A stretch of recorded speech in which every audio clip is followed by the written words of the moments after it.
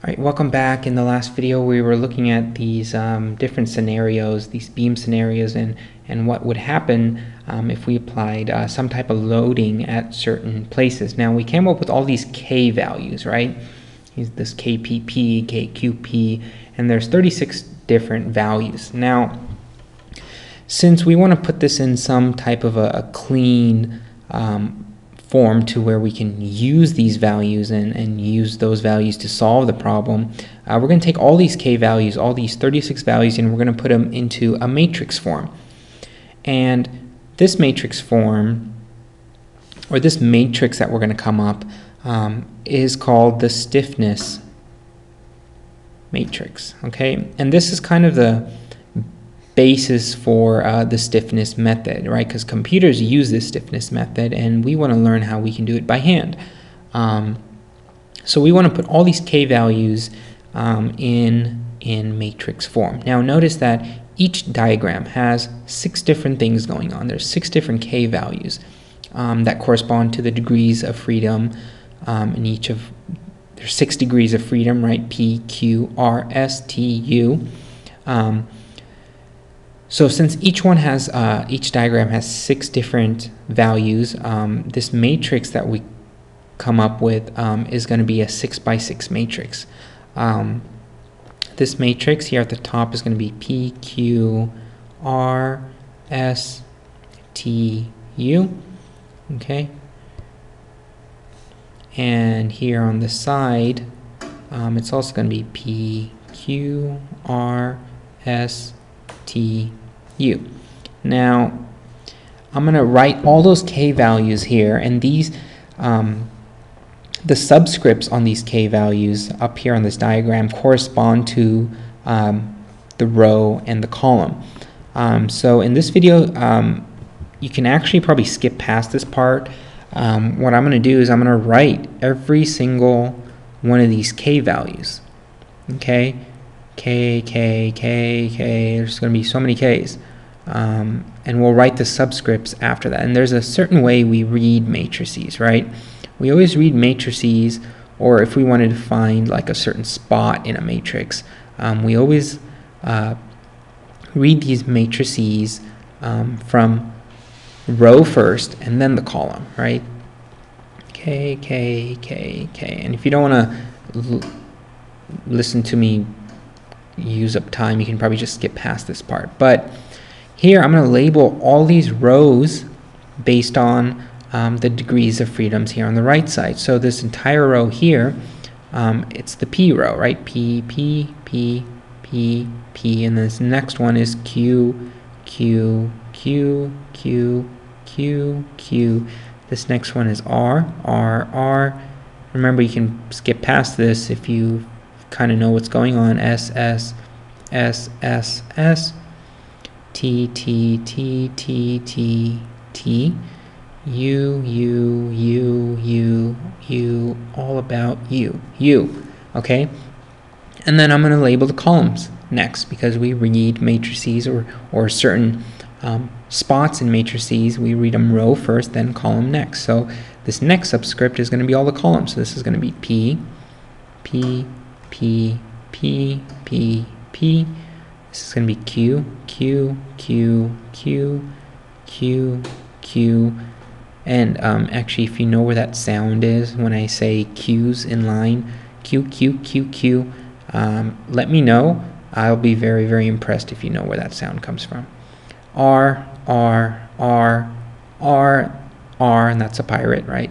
S, S, S, S, S, S, that's a snake. T, T, T, T, T, T, I guess that's green tea or something. U, U, U, U, U, and U, okay? So there's a few things, and this matrix is called a stiffness matrix, right? So K, I'm going to write I for element I. This matrix has a few cool things about it. Notice that here on, I'm going to do this in yellow because you can probably see past it. Here on this diagonal, notice that all the subscripts are the same. P, P, Q, Q, R, R, S, S, T, T, U, U. And then also notice that this matrix is completely symmetrical along this diagonal, and this diagonal is actually called, this diagonal is called the main diagonal, or MD, right? Notice that this is also symmetrical about this diagonal here. So here you have PQ, and then here you have QP. Here you have QT, and then here you have TQ. Here you have UT, here you have TU. So this matrix is perfectly symmetrical about this yellow main diagonal. And these are actually stiffness values. Each of these 36 values, or K values, are stiffness values.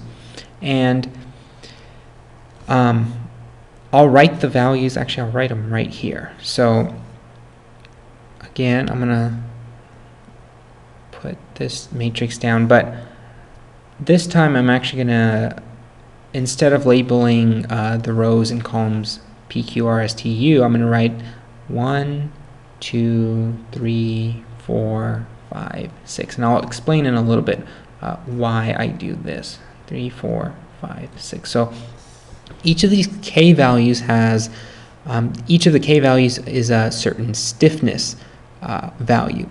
And I actually won't derive where these values come from. I may do another video explaining where they come from.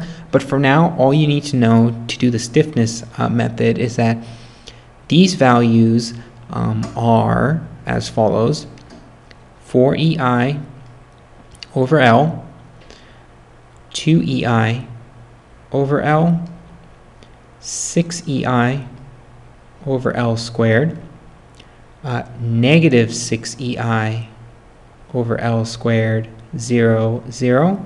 The second row is 2EI over L, 4EI over L, 6EI over L squared, negative 6EI over L squared, 0, 0.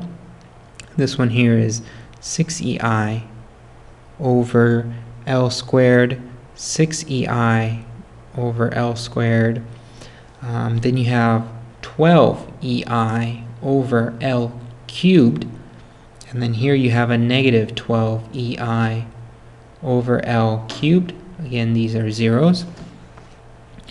Negative 6EI over L squared, negative 6EI over L squared, negative 12EI over L cubed, 12EI over L cubed, 0, 0.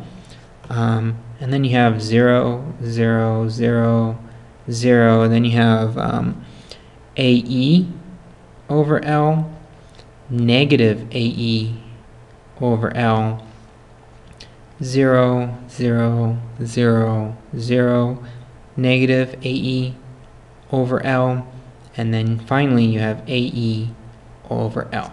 And again, this matrix is also symmetrical about the main diagonal, which is, well, assuming this was kind of straight, this actually goes like this, right? It goes here, here, and then it kind of, it's like that. Sorry, my numbers aren't straight, but you get the point. This main diagonal, all these values are symmetrical about this main diagonal. Notice another thing. There are no zeros or negatives along this main diagonal. So when you're doing these problems, if you come up to, if you look at the main diagonal and you notice that there's a 0, there's a negative in it, then you may want to go back and recheck your problem, because there shouldn't be any zeros or negative values on this main diagonal. And another check you can do is make sure all the rows or all these values are symmetrical about this main diagonal. So this 6EI, oops, 6, it's not writing. 6EI is symmetrical to this one. So you have 1, 3, and then you have 3, 1. That's symmetrical. All these values are symmetrical about this main diagonal. Okay, and I'll actually show you in an example problem how we use the stiffness matrix, because right now I just kind of gave you these values, but in another example we'll go ahead and use this stiffness matrix to do a stiffness example. In the next video I'm not going to start an example. I'm going to show you a few more things, and then in the following video we'll start an example. And I promise that all of this will make a lot more sense than it is right now when we do an example problem, right? The best way to learn is through examples, all right? So see you in the next video.